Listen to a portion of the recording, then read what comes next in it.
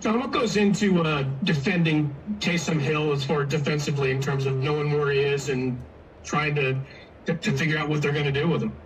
It's a sophisticated problem because of all the things he can do. You know, in my lifetime, I don't remember a quarterback that can throw and run read options and then line up at tight end. This guy's a weapon. He's a special teams demon. He can be the personal protector on the punt team. He's a great football player. You know, a lot of guys call it, he's a football player. This guy's a football player. He can play anywhere on the football field. And you got to be aware of number 7 because he can ruin the game.